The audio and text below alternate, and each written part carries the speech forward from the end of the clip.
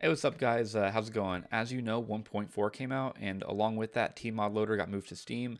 I made a installation video on 1.3.5, so uploading it with 1.4 is a little different. It's pretty self-explanatory, but I'm just going to walk you through the steps. It's pretty quick and painless.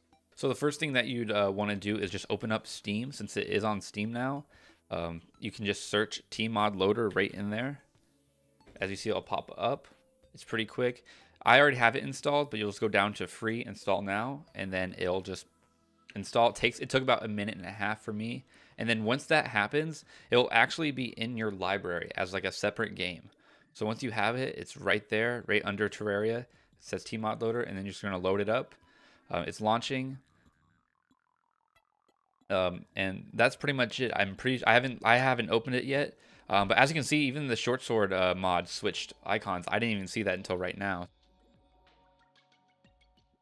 Up there it goes, and it's open. So looks a little different actually. New little logo there, but it saved my mods from prior.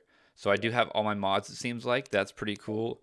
Looks exactly the same as before. Let me see if it has all my worlds, has my characters, has my worlds. We're good to go. So that's pretty cool. And that's pretty much it. So you just download it from Steam and just open it up like it's its own game. Fairly more simple than having to drag and drop all the files. So that's pretty cool. So that's about it.